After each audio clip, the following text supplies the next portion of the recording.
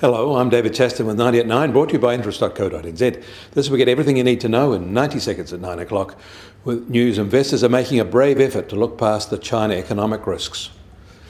Equity markets have decided that the China virus emergency isn't going to affect them. Wall Street has made a sharp recovery today, with the S&P 500 up more than 1% in midday trade. That follows European markets, which led up with that sort of rise earlier. Very strong transport equipment orders in the US saw the December durable goods order data rise sharply there, up 2.4%. But defence orders drove the result. Excluding defence orders, American durable goods orders actually fell 2.5% in December from a very weak November. And year on year, overall durable goods orders were down 3.7%. And the non-defence orders were down almost 7%. It's hard not to come to the conclusion that it's the Pentagon's buying that is holding all this data up. Worse, overall capital goods orders were down 10.7% in December from a year ago, and the non-defence component was down an eye-watering 18% year on year.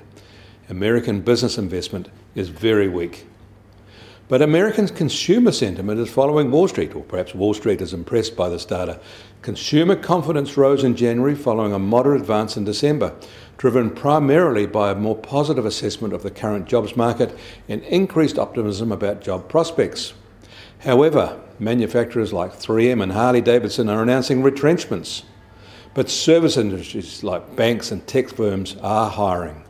There was a rise in consumer sentiment that beat analysts' expectations.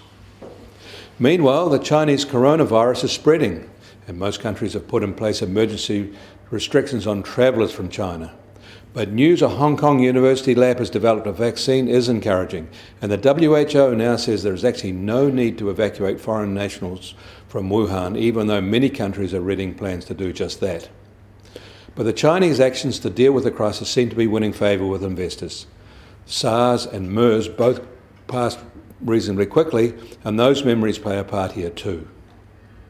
In Europe, the UK has decided to follow Germany's lead and allow Huawei to supply some key but non-critical components in their 5G networks.